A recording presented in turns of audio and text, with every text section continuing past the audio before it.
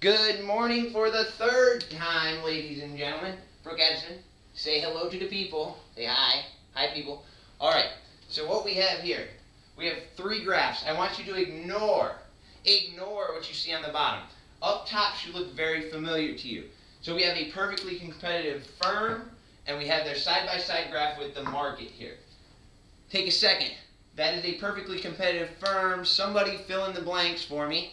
Papa, it's a perfectly competitive firm earning a profit. Yes, Brooke Edison, profit earning perfectly competitive firm. You are correct.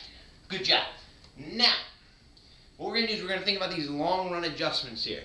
So hopefully you would know, and we just talked about this, right, Brooke Edison, that when perfectly competitive firms earn a profit in the long run, what will happen? Well, more firms will enter. Yes, that's right. Why? Papa, if you could sell a chocolate chip muffin for a profit, I can too. That's right. And it's easy to do. It's easy to start up because the barriers are low. So you see this supply curve move to the right.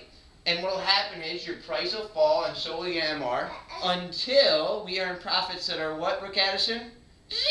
0. Very good. And notice that'll be when MR is at the minimum of ATC. That's your long-run equilibrium break-even firm graph. However, Brooke Addison, what do you need to make a chocolate chip muffin?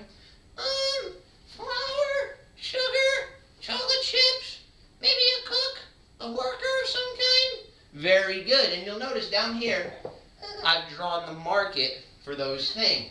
And think about it. If more firms are coming along, hang on with me. Hang on. Don't get grumpy back there. If we have more firms that want these things, think about what happens in this graph here. Well, lo and behold, all of a sudden, can anybody figure out what's going to happen down here?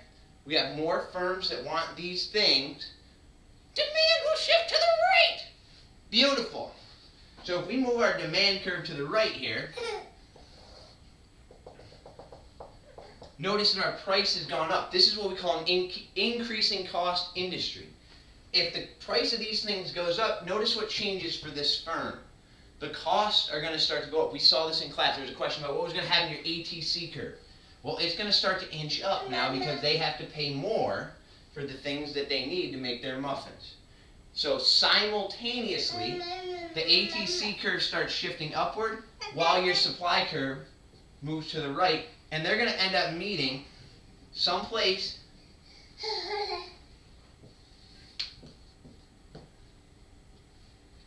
in the middle here. So you get your new ATC curve like this.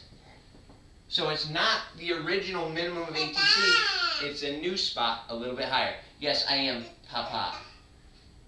So this is a little help to get you to understand the idea of an increasing cost industry. Notice if it's a constant cost industry, what will happen here, Brooke Addison? Nothing, Papa, nothing. So your ATC curve won't move at all. Hopefully this helps you a little bit with this idea. Hey, we got to keep our hats on. See you later. Bye-bye-bye. Bye-bye-bye. All right, good luck, guys. If you need help, make sure you let me know.